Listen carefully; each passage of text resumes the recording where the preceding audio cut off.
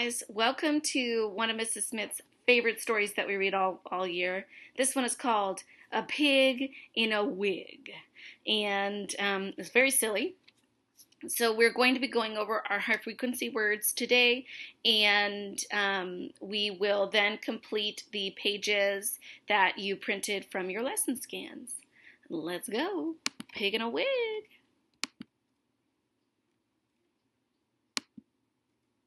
Chant the words one time as they appear. Ready? Take. Up. And.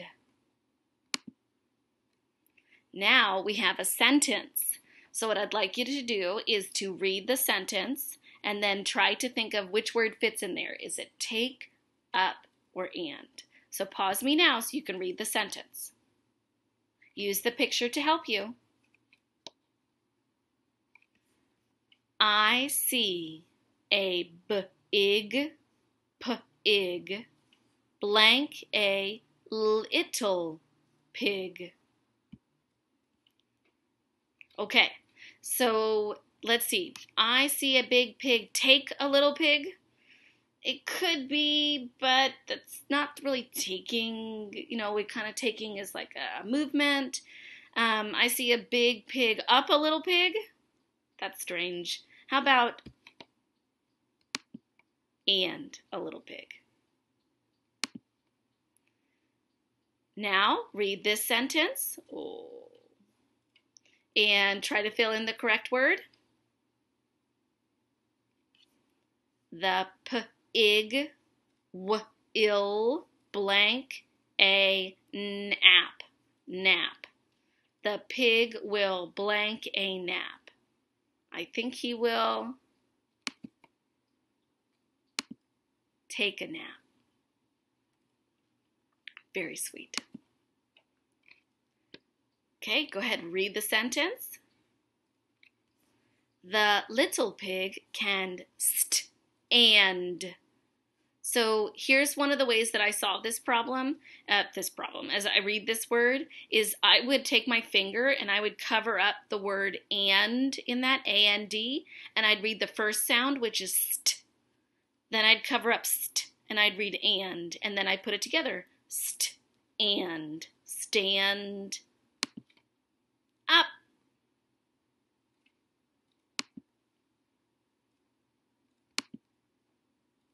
Look at the word carefully as it flashes on the screen, and then we will spell it together. Up. U-P.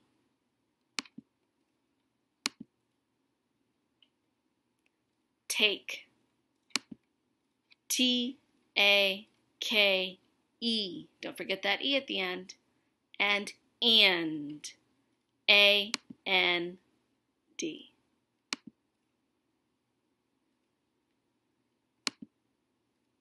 You did it!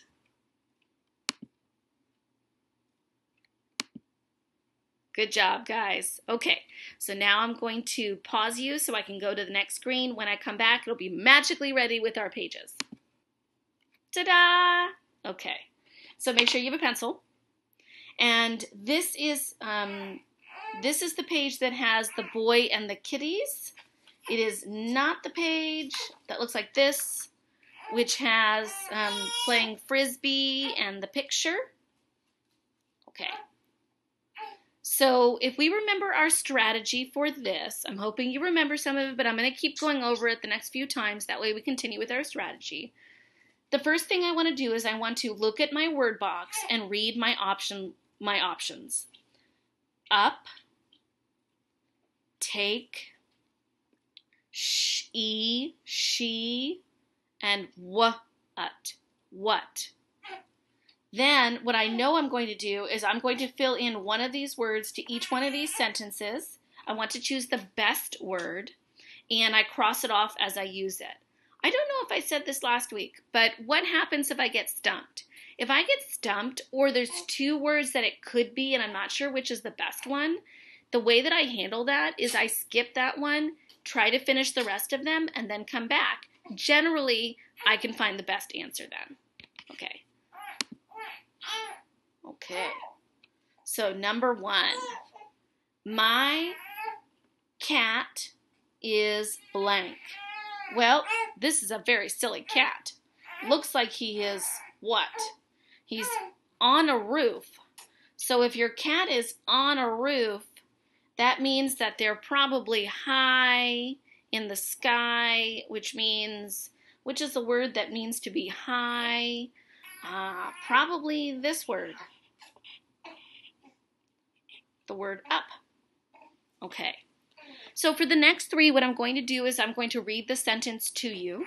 You can also skip me right now and read them yourself. I would love that if you don't need me. But if you do need me, I'm going to read them to you.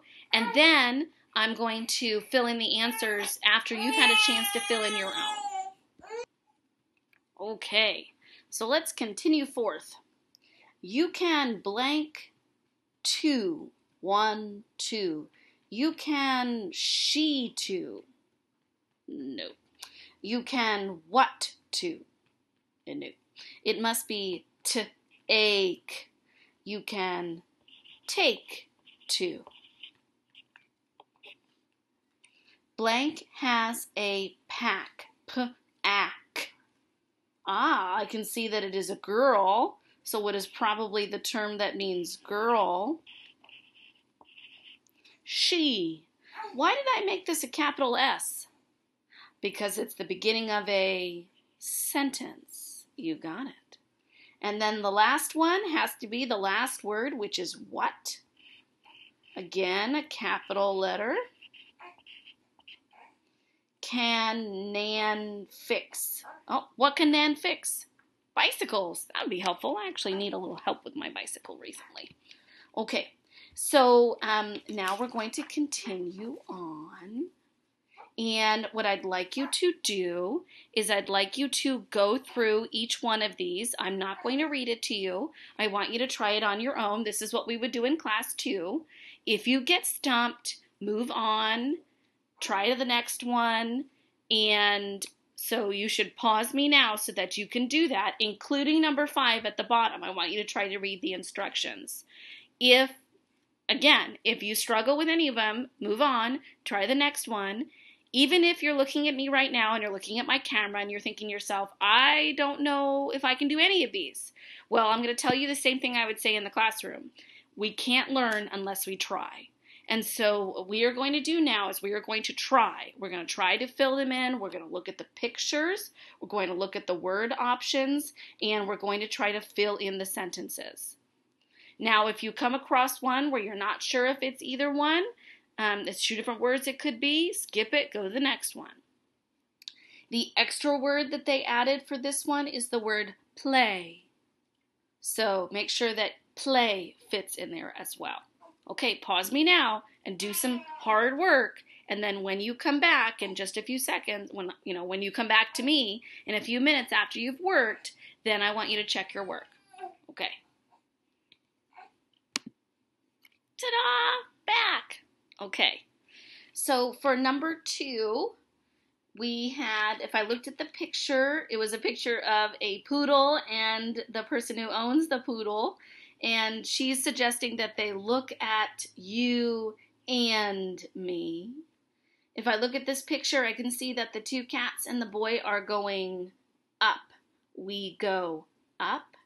And then lastly, I see that she's handing this apple to a very happy horsey.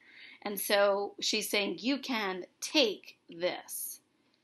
Now, down here at the bottom, I drew me and you, and we are playing ball at recess because it asked us to draw 2 friends at play.